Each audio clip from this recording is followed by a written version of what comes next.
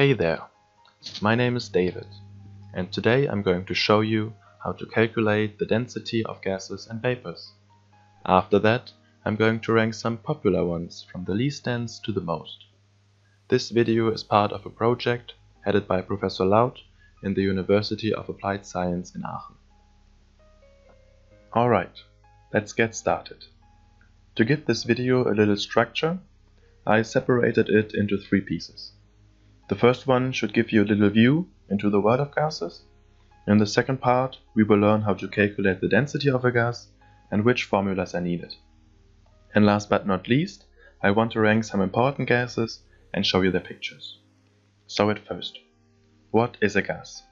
A gas is a matter that is in the phase of a gas, which means that its atoms are free to move around and fill the system they are in equally. In the first picture you can see gases in the universe that bend the light and create these colors. And in the second one you can see their form is used in a regular chemical laboratory. So now that we got a little insight in the world of gases, we will learn to calculate their density. The first thing to mention is that the density of a gas is depending on the pressure and the temperature of its surroundings.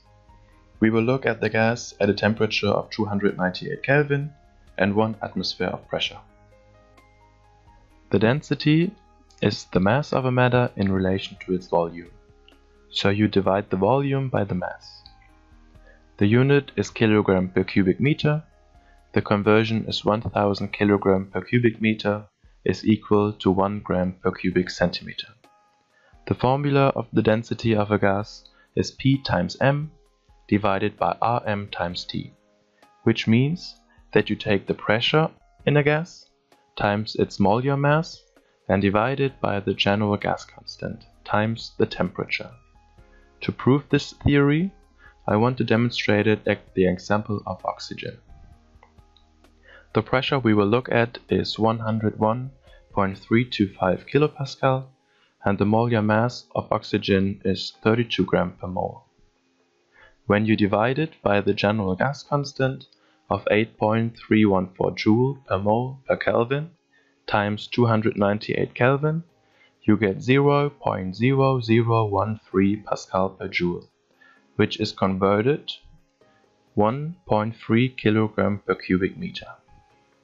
At the end, I want to rank some noteworthy gases to give you a little context.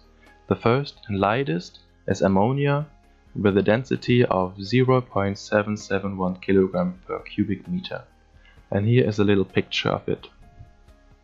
The next one is oxygen, with a density of 1.3 kg per cubic meter, followed by hydrogen chloride with 1.47 kg per cubic meter, and last but not least, the noble gas argon, with a density of 1.611 kg per cubic centimeter.